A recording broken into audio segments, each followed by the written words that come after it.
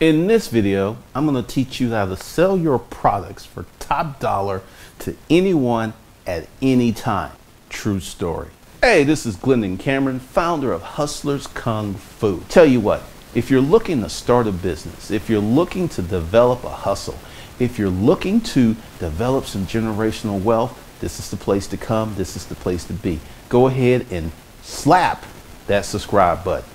Now, this is going to sound very, very strange. You don't need a product. You don't need a service. That's not the first thing that you need. The first thing you need is a customer who has a need. One of the biggest reasons that so many people who try to sell something try to sell it to the wrong person. Yep, that's the problem. You're trying to sell something to someone who doesn't want it, and you're wondering why selling is hard. Why selling is bad. Selling should not be a struggle. Selling should be a process of elimination. Let me explain. Let's start off with a car. This car. It's an Audi S4, right? Now, it's a 14-year-old car. There's a lot of people who would not want this car, but there are a number of people who do want this car. So my job as a salesperson isn't to talk to everyone that doesn't want the car. My job is to find people who want the car and will pay me $12,000 to $14,000 for it used.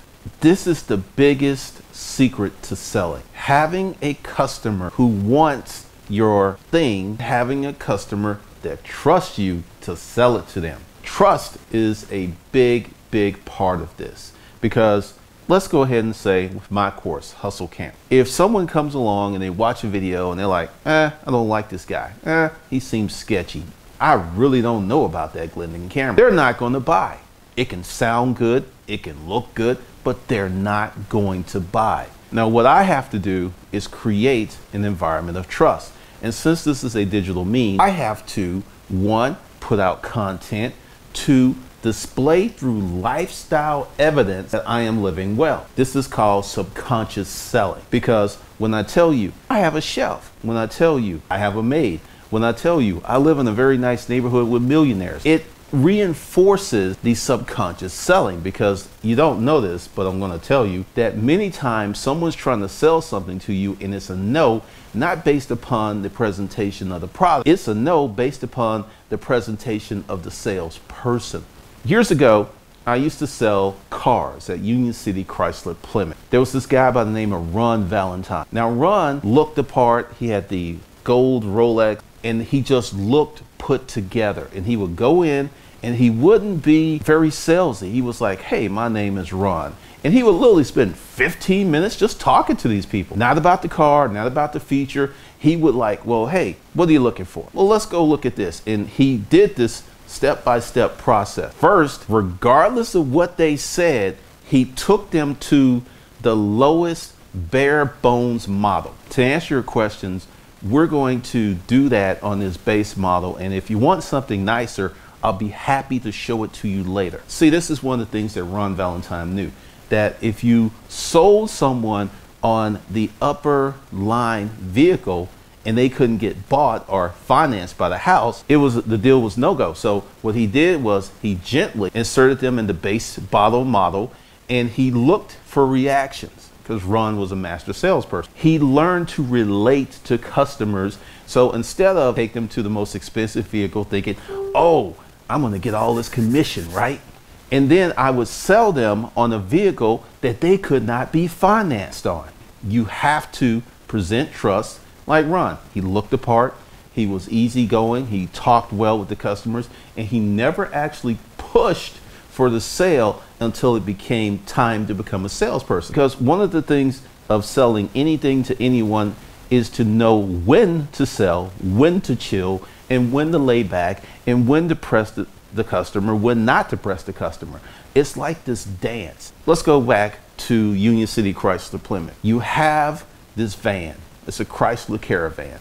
You know that this guy, John and Susan and Timmy and little Amber, they come in and it's a family, so they need a van. But you don't know what their pockets look like, and you cannot assume incorrectly that their pockets are fat, because what they'll do is go to another dealership and buy the van that they could have bought from you. And that's a lesson I learned from Ron. So the first thing is have a customer who wants what you have to sell, who needs it, and is willing to pay. Second, you must create an atmosphere of trust, and you must befriend the customer. I had this conversation with someone on Facebook. Selling is dead. Everyone knows that you must become very good at social media to only have a chance today, right? When I was having this conversation with this youngster, I realized that this person didn't know that I knew that 90% of all commerce transactions happened off of line, which means that selling, cold calling, calling people on the phone, they still work, and they still work very well depending upon your industry.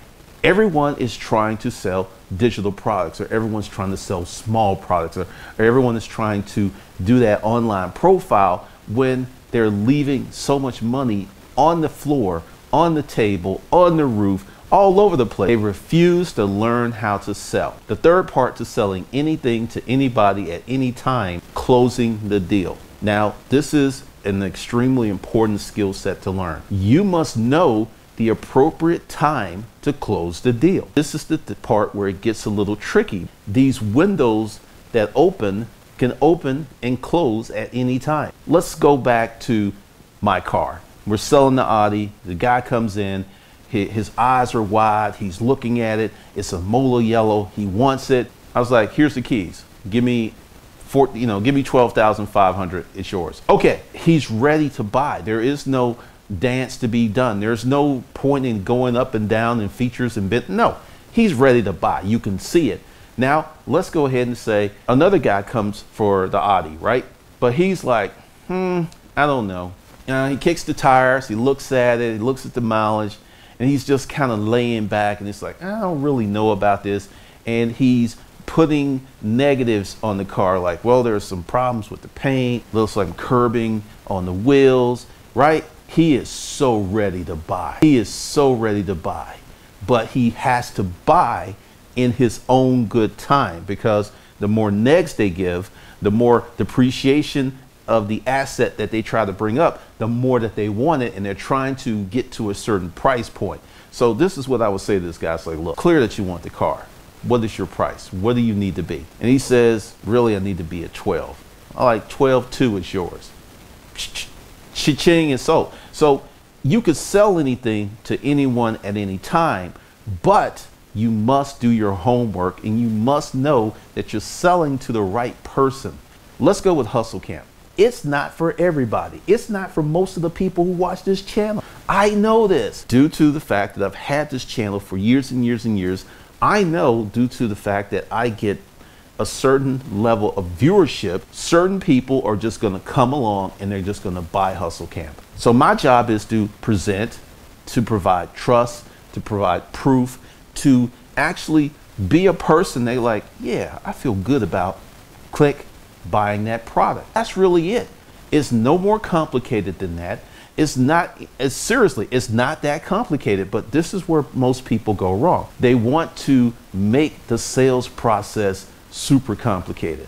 They want to build out all of these funnels. They want to create this amazing, intricate funnel with backlinks, upsells and downsells and all this other stuff when they haven't learned the fundamental basics of selling, period. And this is why I can sell a $1,350 course. I can sell a $1,350 course with relative ease, because I understand the selling process. I understand how that you must identify. Now, how do you get this experience, right? You must start selling something. It's just that simple.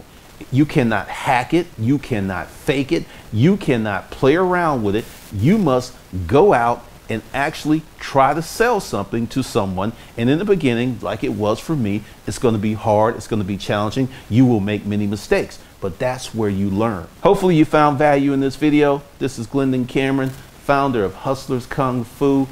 If you like the content of this video, and you should, be sure to subscribe, and also go below and get on my email list. And if you're ready, and only if you're ready, go ahead and enroll in Hustle Camp.